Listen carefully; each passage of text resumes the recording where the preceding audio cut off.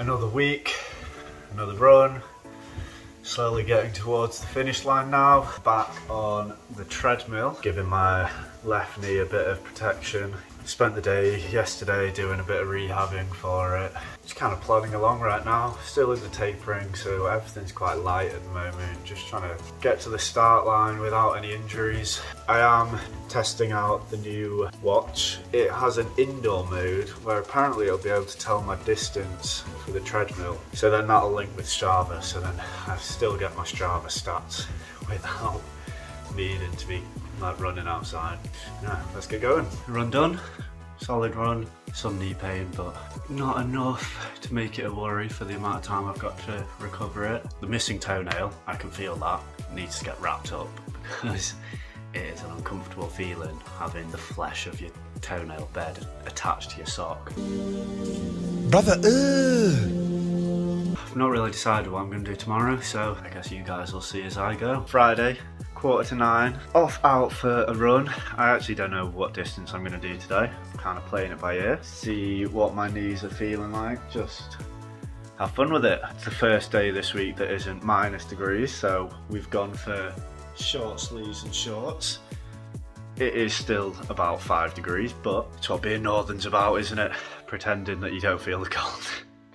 I'm also gonna have one of these energy gel, carbohydrate gel things, because I've bought some for my long run and people say they're disgusting, so I need to give them a try. I need to make sure A, I can stomach it, because I don't need to be throwing up on the run, and I need to know there's no adverse effect for me.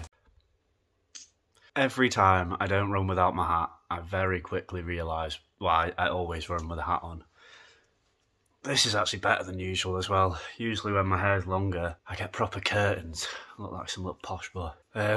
Good run. I did get a bit excited because my knee felt good at first and went fast, so I didn't have time to try the gel. So I'll show you guys what my first reaction is. Hopefully I don't gag and throw up. Time to give this bad boy a try. 25 grams of carbs, orange flavoured. I was never too apprehensive about these things before, but then so many people have been saying how disgusting they are that now I'm slightly worried I'm gonna just immediately throw up. So I hope not.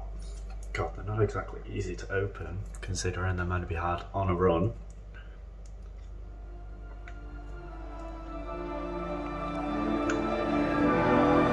That's fine, that's lovely.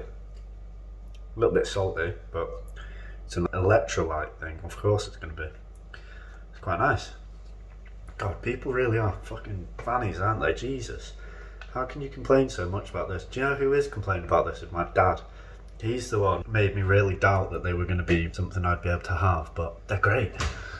That is week 7 done and dusted. The person that I want to thank this week is my friend Anna. Honestly, I don't even think I have the vocabulary to explain just how great a person she is and just how much she helped me get to this point and hopefully to achieve the final run.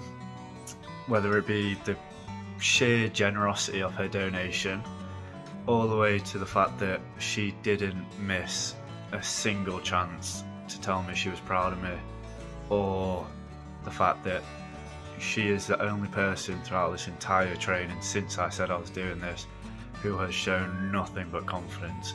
Obviously a fair few people have rightfully questioned whether I'll be able to finish it, especially my training's not been great. She at no point has thought I wouldn't do it, or at least has not vocalised that to me, and just the support from her has been insane. She is the perfect example of what you should be in as a friend. Just one of the most amazing people I've ever met, and I could never thank her enough for her help and support throughout this training. And that's it really, on to week 8 now.